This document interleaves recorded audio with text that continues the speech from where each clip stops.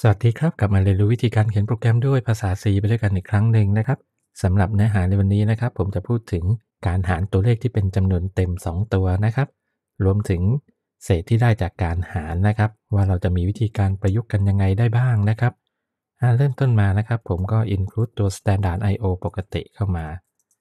แล้วก็เขียนฟังก์ชัน main ขึ้นมานะครับตรง return 0เนี่ยจะใส่หรือไม่ใส่ก็ได้นะครับโดยปกติเนี่ยเราจะถือว่า return 0นะครับเป็นการจบโปรแกรมแบบสมบูรณ์แบบถูกต้องนะครับคราวนี้สมมุติผมจะเขียนโปรแกรมนะครับโดยให้ a เท่ากับ7แล้วกันแล้วก็ b เท่ากับ3แบบนี้แล้วผมมีตัวแปรนะครับตัว q กับตัว r แบบนี้แล้วกันโดยที่ให้ q เท่ากับ a หาร b แบบนี้นะครับตัวนี้ก็คือตัวโคเทียนนั่นเองนะครับก็คือหารกันเอาตัวจำนวนเต็มนะครับเศษที่ได้จากการหารไม่เอาอย่างเช่นเอา7ตั้งหาร3เนี่ยหารได้2ครั้งเลข2ก็คือตัวโคเทียนส่วนตัว r นะครับผมจะใช้ a แล้วก็เป็นตัวเปอร์เซ็นต์ b นะครับตัวนี้นะครับก็คือตัว remainder ก็คือเศษที่ได้จากการหารใช่ไหมครับ7ตั้งหาร3นะครับหารได้2ครั้งแล้วก็เหลือเศษ1นะครับแบบนี้แล้วผมก็พิมพ์เข้ามานะครับตัว q เท่ากับตัว r เท่ากับเราใส่แบบนี้ดูนะครับแล้วผมก็สั่งรันนะครับเห็นไหมครับตัว q ได้2แล้วก็ r ได้1นะครับแบบนี้นะครับก็คือการหารอันนี้เน้นนะครับทั้งตัวตั้งตัวหารเป็นตัว integer เหมือนกันนะครับอย่างเช่น a กับ b เนี่ยคราวนี้เราลองมาดูนะครับวิธีการประยุกต์พวกนี้นะครับว่าการหารทำไมเราจะต้องมีแบบนี้นะครับผมเขียนโปรแกรมง่ายๆขึ้นมานะครับ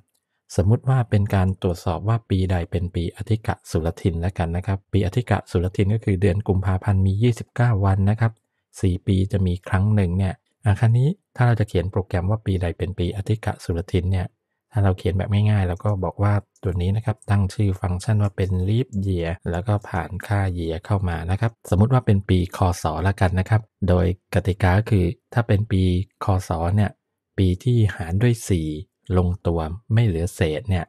แสดงว่าเป็นปีอธิกะสุรทินเพราะฉะนั้นผมก็สามารถเขียนแบบนี้ได้นะครับถ้าจะใช้ตัว if ง่ายๆผมก็เขียนว่า if นะครับแบบนี้นะครับ if บอกว่าตัว year ใช่ไหมครับ mod นะครับตัวเปอร์เซ็นต์นี่คือ modulus หรือว่า mod นั่นเอง mod 4เท่ากับ0ก็บอกว่า return เลข1สมมุติว่าเลข1ความหมายก็คือค่า true นะครับถ้า else นะครับก็ return เลข0กลับไปนะฮะงั้นผมก็สามารถเขียนนะครับตัวอย่างที่1ประยุกต์แบบนี้ได้นะฮะแล้วก็สมมุติว่าตรงนี้เดี๋ยวผมมาแค่เป็น void ก่อนดีกว่านะครับ void demo ตรงนี้ลบแล้วค่อยมาเขียนเมนใหม่เราจะได้เทสทีละส่วนได้นะครับของโปรแกรมนะครับผมก็ใช้ตัว printf นะครับ %d แล้วก็ลองเรียกใช้ตัว leap year ของเรานะครับแล้วก็ผ่านปี2016แบบนี้แล้วเราก็ลองรันดูนะครับมันพิมพ์เลข1ออกมาแสดงว่ามีค่าเป็น true นั่นเองนะครับถ้าเราใส่เป็น2015ดูนะครับรันดูนะครับมีค่าเป็น false นะฮะนะครับถัดมานะครับมาลองดูวิธีการประยุกต์หลายๆแบบนะครับสมมุติว่าผมต้องการเขียนโปรแกรมนะครับเพื่อคำนวณค่าจอดรถละกันโดยที่ค่าจอดรถเราคิดเป็นชั่วโมงนะครับสมมุติว่าชั่วโมงละ30บาทเศษของชั่วโมงก็คิดเป็น1ชั่วโมงแต่ถ้าเศษของชั่วโมงนั้นนะครับไม่เกิน10นาทีเนี่ยเราจะไม่คิดสมมุติว่าจอด1ชั่วโมง10นาทีก็เท่ากับจอด1ชั่วโมงแบบนี้เป็นต้นนะฮะเรามาดูนะครับเราเขียนโปรแกรมสมมติว่าตัวเรทของเรานะครับเป็นจำนวนเต็มง่ายๆนะครับผมก็สร้างตัวฟังก์ชันชื่อว่า parking rate นะครับแล้วก็ผ่านค่านาทีเข้าไปนะครับสมมุติว่าเป็นแบบนี้แล้วกันว่าจอดกี่นาทีแล้วเราก็คำนวณว่าค่าจอดรถเป็นเท่าไหร่นะครับสมมุติว่าผมบอกว่าหาก่อนว่าตัวนาทีนั้นนะครับถ้าแปลงเป็นชั่วโมงเนี่ยจะได้เท่าไหร่ผมก็บอกว่าตัว hours นะครับเท่ากับตัวนาทีที่จอดนะครับหารด้วย60ใช่ไหมครับเราจะได้เป็นชั่วโมงแล้วคราวนี้ส่วนของเศษที่เป็นนาทีนะครับผมก็บอกว่าเท่ากับตัวนี้นะครับ mod ด้วย60ก็คือเศษอย่างเช่นจอด1ชั่วโมงกับอีก20นาทีนะครับมันก็คือทั้งหมด80นาทีใช่ไหมครับ 80นาทีเนี่ยพอเราหารนะครับเอา80ตั้งหาร60คำตอบก็ได้1แล้วเอา80ตั้งมาหมดด้วย60นะครับเศษก็ได้20แบบนี้เป็นต้นนะครับแล้วเราก็เขียนว่า if นะครับตัว minute นะครับสมมุติว่าถ้า minute เนี่ยมากกว่า10นาทีนะครับเราจะถือว่าปัดเป็นชั่วโมงแล้วก็บวกชั่วโมงขึ้นอีก1นะครับเราเขียนแบบนี้หรือว่าจะเขียนแบบนี้ก็ได้นะครับ hours เท่ากับ hours บวก1นะครับแล้วแต่ชอบเลยนะครับหรือว่าจะเขียนว่า hours นะครับบวกเท่ากับ1แล้วแต่นะครับแต่สมมติผมเขียนแบบนี้เพราะฉะนั้นสุดท้ายผมก็บอกว่า return ตัว hours ตรงนี้นะครับสมมุติว่าชั่วโมงละ30ผมเขียนง่ายๆโค้ดแบบนี้แล้วก็ได้แบบนี้แล้วเรามาทดสอบโปรแกรมกันนะครับเราก็สามารถเขียนว่าเป็นตัวเราก็เอาง่ายๆเลยแล้วกันนะครับ print ตัวนี้นะครับแบบนี้แล้วก็เรียกตัว parking rate แล้วก็ผ่านค่าสมมุติว่า80นาทีเข้าไปแบบนี้ลองรันดูนะครับเห็นไหมครับเรทจะเท่ากับ60บาทนั่นก็คือ80นาทีเราจะถือว่าเป็นการจอดแบบ2ชั่วโมงนั่นเองนะครับคราวนี้ลองดูนะครับเดี๋ยวผมใส่ test data หลายๆแบบนะครับจอดสัก60นาทีพอดีแล้วก็มี70นาที80นาทีเอามาข้างล่างดีกว่าได้เห็นแบบนี้นะครับลองรันดูเดี๋ยวตรงนี้นะครับผมว่าผมใส่ขึ้นบรรทัดใหม่เข้าไปได้เห็นแบบนี้ดีกว่าแล้วเราก็รันดูนะครับเห็นไหมครับถ้าเราจอด60นาทีนะครับก็ถือว่าเท่ากับ1ชั่วโมงเนี่ยก็จ่าย30จอด70นาทีนะครับก็คือเศษของนาทีนะครับยังไม่เกิน10เนี่ยเราก็จะถือว่าไม่คิดเราก็จะจ่าย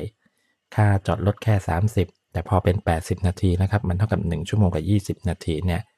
จะคิดเป็น2ชั่วโมงแบบนี้นะครับลองเปลี่ยนตัวเลขเป็นตัวเลขเยอะๆก็ได้นะครับจอด2ชั่วโมงตรงๆเนี่ย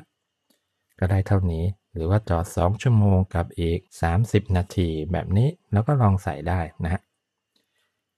เห็นไหมครับลองดูสักตัวอย่างหนึ่งแล้วกันนะครับสมมุติว่าผมต้องการเขียนโปรแกรมที่จะแสดงว่าตัวจำนวนชั่วโมงนะครับแปลออกมาแล้วเท่ากับกี่วันกับอีกกี่ชั่วโมงเนี่ยดูนะครับอย่างเช่นเราอาจจะเคยได้ยินนะครับกฎเกณฑ์ของสิ่งที่เรียกว่า10,000ชั่วโมงเนี่ยถ้าเราอยากจะมาสเตอร์หรือว่าเก่งในเรื่องใดนะครับเราจะต้องมีเวลาฝึกฝนถึง10,000ชั่วโมงเพราะฉะนั้นผมก็เขียนโปรแกรมง่ายๆนะครับชื่อว่า Master แบบนี้นะฮะและข้างในนะครับผมก็บอกว่าตัว hours นะครับทำไปสมมุติ100ชั่วโมงแบบนี้แล้วผมอยากจะรู้ว่า100ชั่วโมงเท่ากับกี่วันกี่ชั่วโมงนะครับผมก็บอกว่า days ตัวนี้นะครับก็เท่ากับตัว hours เนี่ยหารด้วย24ใช่ไหมครับส่วนอีกอันหนึ่งนะครับสมมุติผมบอกว่าตั้งเป็นตัว h แบบนี้แล้วกันนะครับเท่ากับตัว hours นะครับหมดด้วย24แล้วผมก็สั่ง print ออกมานะครับว่าตัวนี้เท่ากับแล้วผมก็ผ่านค่าตัว hours days แล้วก็ตัว h แบบนี้ดูนะครับผมก็รันโค้ดง่ายๆ master ตรงนี้แล้วก็รันนะ100ชั่วโมงนะครับเดี๋ยวเขียนตรงนี้ให้มันดีด้วย100ชั่วโมงจะเท่ากับ4วันกับอีก4ชั่วโมงแบบนี้เป็นต้นนะครับหรือว่าถ้าเราอยากจะรู้ว่า10,000ชั่วโมงเนี่ยเท่ากับกี่วันนะครับแล้วก็รันไปนะครับ10,000ชั่วโมงนะครับเท่ากับ416วันกับอีก16ชั่วโมงเพราะฉะนั้นถ้าเราอยากจะเก่งอะไรนะครับเราจะต้องฝึกเป็นจำนวนวันเท่านี้เลยนะครับ